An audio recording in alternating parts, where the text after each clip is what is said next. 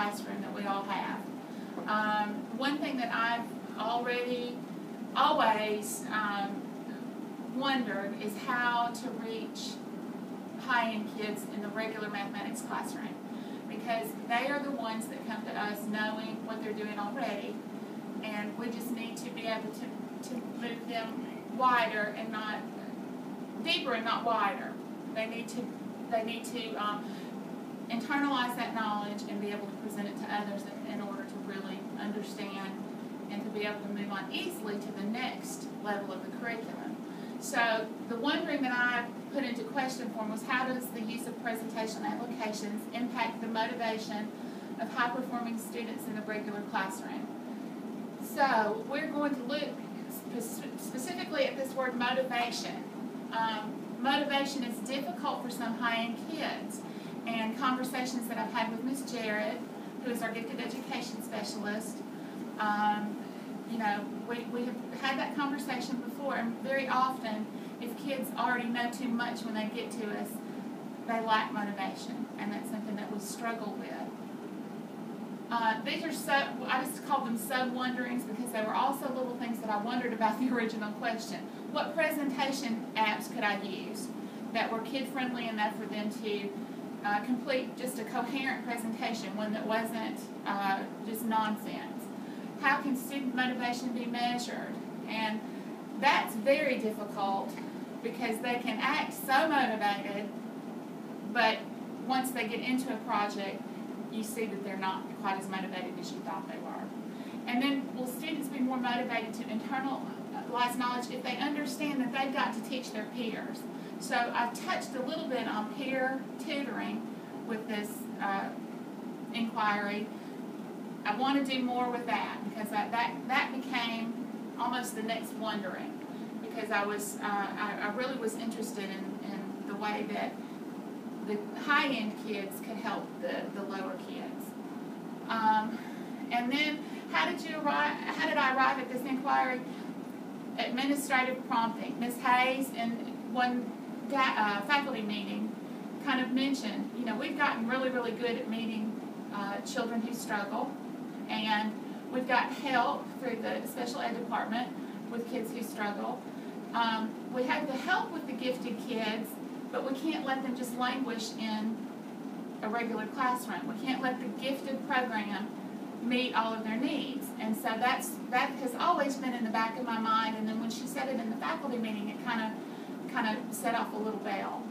The Spring Benchmark Global Scholar Test Scores told me exactly what I was doing in the classroom.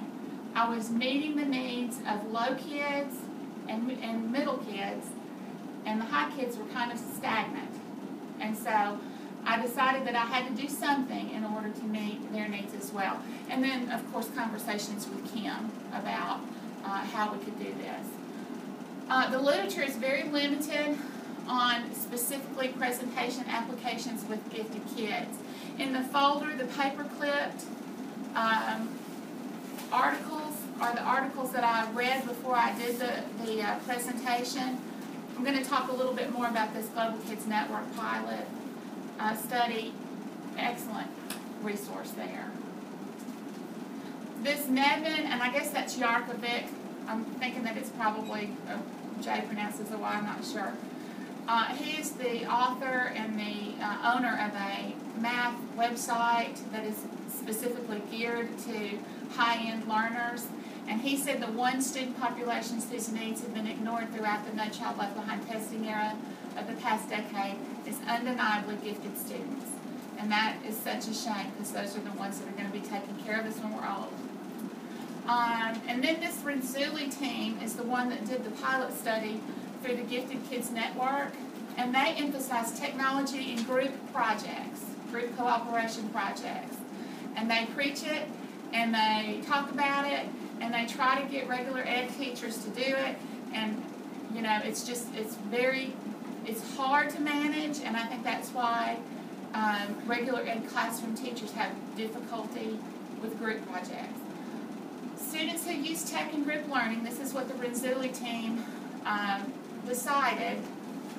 They demonstrate greater collaboration skills, which is one thing that Common Core has told us that our students need. They increase reading and writing skills, Christy. So those group projects, even in the mathematics classroom, are helping you out. And they attained or surpassed benchmark scores in everything they did. So it's not that if we let them go do independent projects, their learning is going to suffer, you know. I very specifically chose the geometry unit because I know that it's a unit that kids don't tend to struggle with as much. And so we used geometry because I had that little, oh, I'm afraid to let them go moment. And so we used the geometry because I feared that less with that unit. Okay, the design of this study, what I did during the study. You'll see in the folder also, I gave you a copy of just the parent permission slip that I sent home. And what I ended up finding out through this parent permission slip was that how excited were the parents about something like this. If I got it back immediately, I knew that the parents were on board with me. I had 2 or 3 that, you know, oh, I know I didn't bring it back, and, you know, I never heard from. So they weren't able to participate in the study. I took them out of the study. Then I had some that got it back the next day. I knew their parents were happy with it. They were so excited, which is another measure of motivation, how quickly they got this information back to me. And then the student interest inventory is this staple. And this is just a little sheet that I used to try to figure out how the kids felt about math. And I told you I pulled these kids because I knew that they felt pretty good about math anyway. They weren't going to be afraid that they were going to miss something.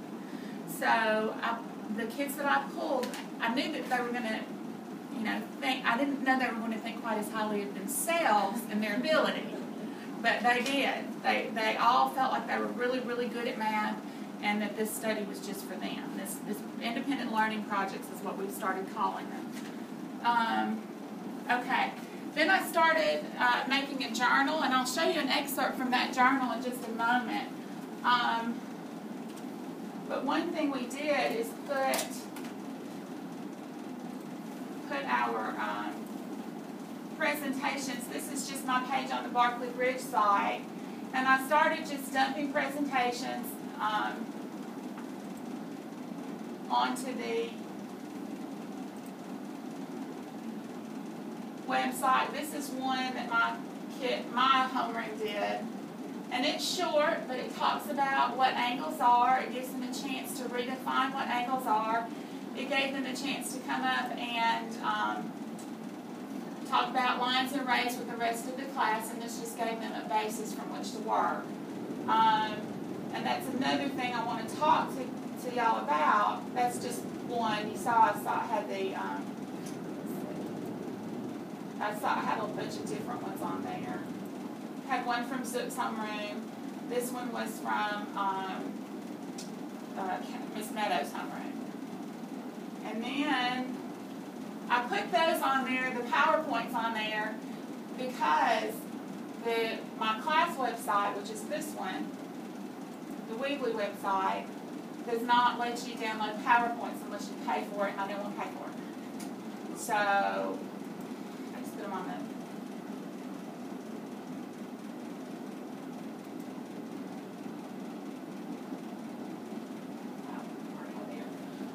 So here's one. Here's a Prezi, and the Prezi was not a tool that they were used to.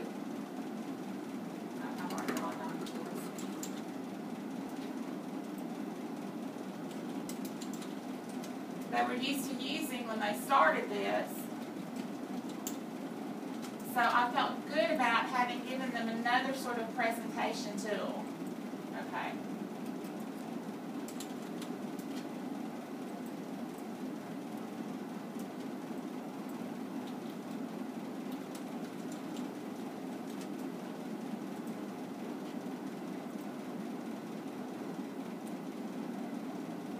Okay, and these were all Prezis. So Leah Wright got so excited about using Prezi that she went home and created her own account. But some of the kids just used my account and came up with some fairly complicated Prezis.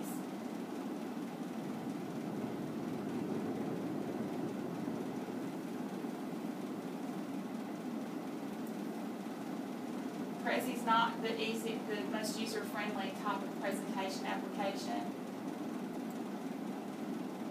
They were trying to put some lines there, apparently they never got it.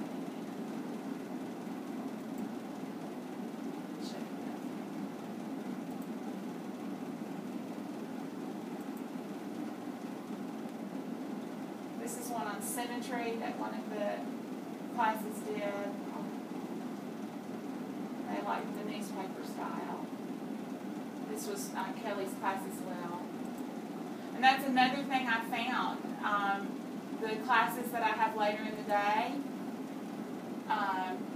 tend to perform better in this. And it's because I think that I've gotten better at saying what I'm going to say.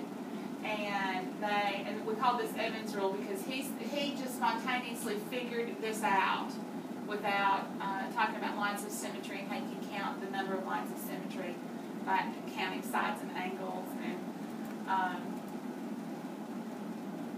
and then they got creative at pulling pictures off the web to dump into their prezzies. So I published all these so that parents could see what was going on in the classroom. I just lost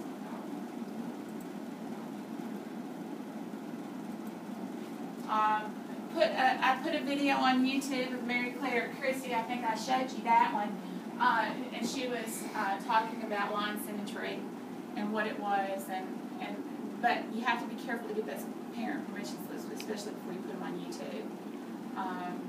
This is the journal. I've kept a journal during the whole project, and this is sort of just an annotated page from my journal. And I broke my data analysis down into the red was the attitude of students. Where did I see that the attitude of students was being demonstrated? Were they happy that day? Were they sad they didn't get to the presentation applications? Green was teacher involvement. Blue was time issues, and orange was just computer glitches or glitches trying to download information. These are the things I looked at. I did look at the test grades because I wanted to make sure that these students did not regress any. And what I did was let them do the 2 key point questions and go math. And if they got those, I sent them on to work while I worked with the rest of the class. This is what I learned. Student attitude, they loved it. It was almost excessive. They got on my nerves. Are we going to be able to do the project today? Or can we work on the project? Well, maybe, maybe not. I don't know. Hang on. And so it was just unbelievably excited about it. They were especially excited to present their projects to the other class, which is why I want to look more about peer tutoring. And they enjoyed the projects being on the website so their parents could see. The applications, there are very few applications that are truly independent for 4th grade kids. Crazy and PowerPoint and YouTube, those are go-tos. You can get you can get some projects up there. I tried a voice thread with one group and it was a no-go. They just kept coming back.